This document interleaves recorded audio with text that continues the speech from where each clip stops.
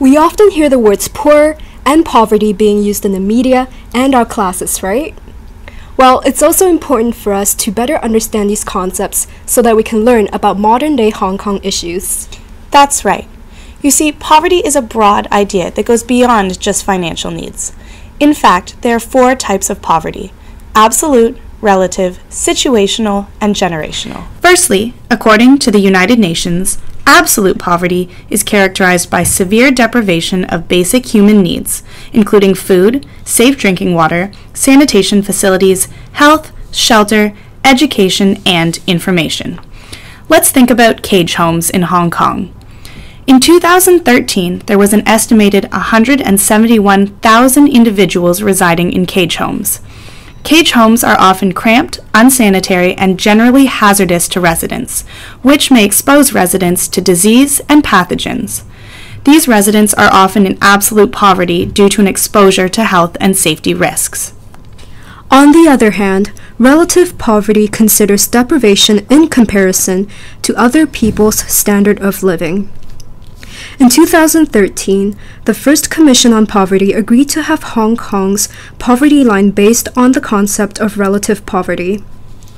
The value of the poverty line is the amount that is 50% of the median monthly household income. So, just imagine that all the incomes of Hong Kong households were listed from least to greatest.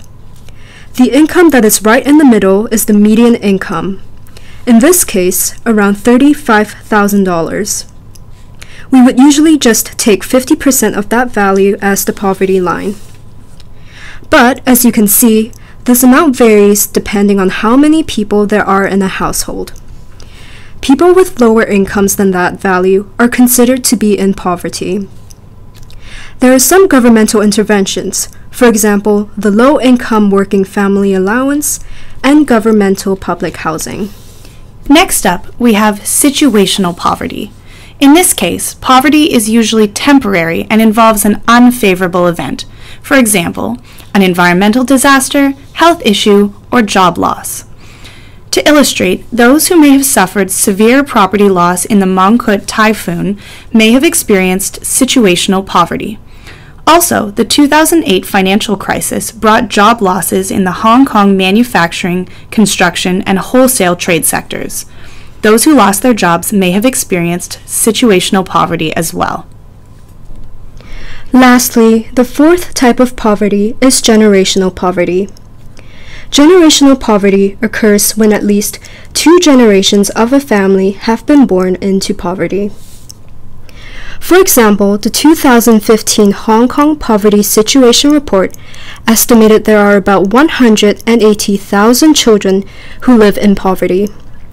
That's about 1 in 5 children who are under the poverty line and who often have less opportunities for growth and development. Working poor families and single-parent families are more vulnerable to poverty, so their children are often left in a state of poverty too. Now that we better understand the idea of poverty, let's take a look at the different ways of understanding the seriousness of a poverty situation. There are 3 perspectives: income, basic needs, and capability. The income perspective is pretty similar to what we discussed for relative poverty. This perspective focuses on people living below the poverty line, which is the 50% mark of median monthly household income before tax and welfare transfers. Again, this amount depends on how many people there are in a household. About 1 in 5 Hong Kongers live below the poverty line. Those who are most vulnerable often have lower incomes, such as older persons, single-parent families, and ethnic minorities.